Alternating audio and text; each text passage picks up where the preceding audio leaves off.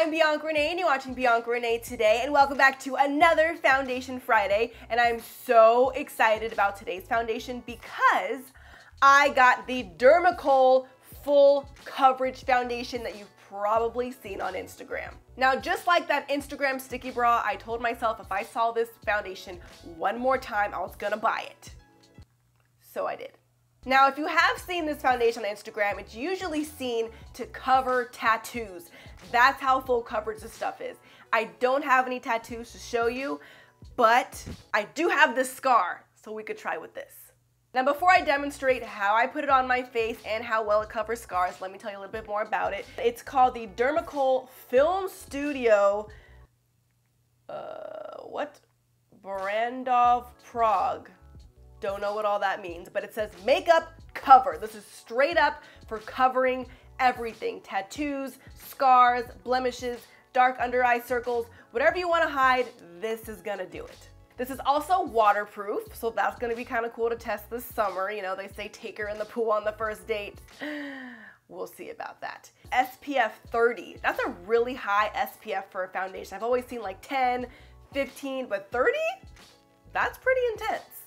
So when you do take it out the box, it comes in this little gold container. It looks like a big thing of super glue. This does have an expiration date on it. It expires in 2020, so I have some time. I am wearing the foundation right now, and as you can see, my face is beat. It has covered all flaws and blemishes with ease. Now, before I show you how I cover up my scar, let me show you exactly how I apply this foundation to my entire face. All right, let's do this. My face already has on moisturizer, but now I'm going to get my Veil Mineral Primer by Hourglass. This is my new favorite primer, so this is what I will be using in my Foundation Fridays because I know it works. Now I am primed. Let me go ahead and open this foundation. I'm so excited. Now I actually tried to take a peek at the color, but it is sealed shut, so you have to use your top, and then you're gonna poke it. Ooh. And there's our color. Woo! Okay, so it's already starting to kind of pop out. Let me just do a little like color test. Woo! What blemish?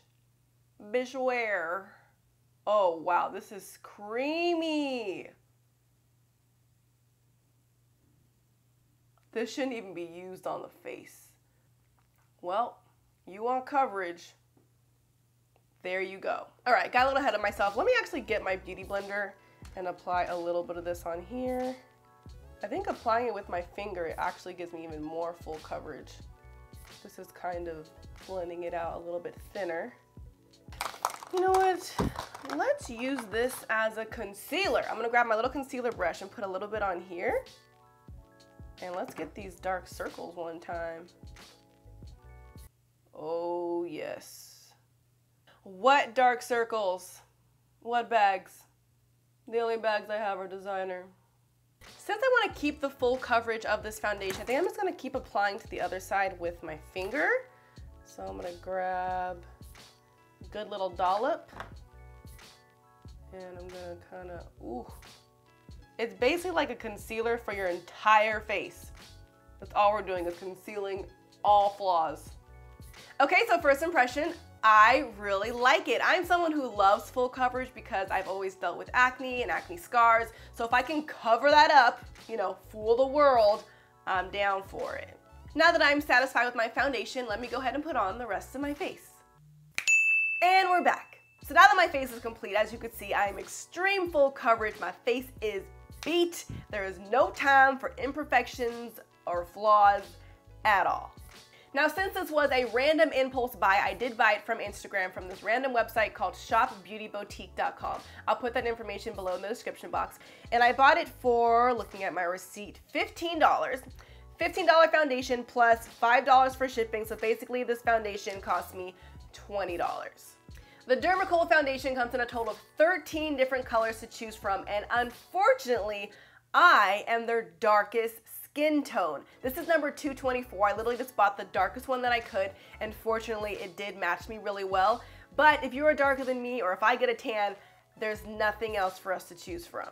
So I really hope that the Dermacol foundation comes out with more darker skin tones. I would not wear this foundation on an everyday basis. This is just like way too much perfection for a normal day, like at the grocery store. But if I had a very special occasion, or if I was doing like a photo shoot or even filming on camera, this would be a great foundation to just make you look flawless. But before I do my full day foundation test, let's go ahead and cover up the scar. So here's my burn scar. I burned it on the oven when I attempted to, you know, be a good wife one day and like cook and stuff. That was dumb. All right, so I got my foundation. Just gonna dab. Ooh, look at that. So the first problem is my arm is darker than my face thanks to the summer and tanning, but we could try to blend this out a little bit. I mean, it definitely covered everything. But now let me just try to blend. So now I'm just gonna grab a little bit of my powder and kind of set it. So there you go. I mean, it's not my best work. I do have a bunch of bright lights on it, but it's like a natural, normal, casual day. You might not notice it when I'm talking because it's covered. But hey, this looks a lot better than that big old scar. So this foundation went on at 11:30 a.m. I am going to wear it for the rest of the day. So I'll be back in a couple hours and we'll see how well this foundation actually holds up on my oily skin.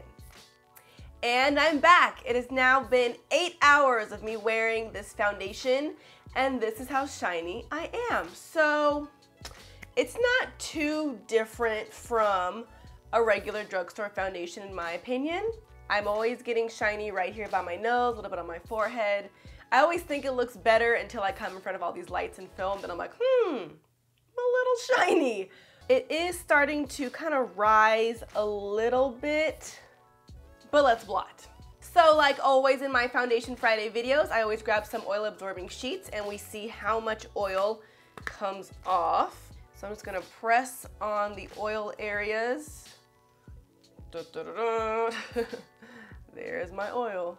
So a lot of oil came off on this oil absorbing sheet, and so did a little bit of the foundation, but I still do have a pretty good amount of coverage. Overall, I'm pretty satisfied with this Dermacol foundation. I was expecting it to be horrible after 8 hours, but for being so full coverage on my very oily skin, it did a pretty average job of keeping me matte.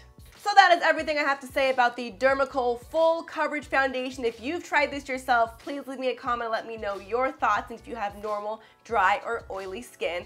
And make sure you come back next week for more videos. I post foundation reviews every Friday and curly hair videos every Sunday. So I will see you all next week right here on Bianca Renee Today.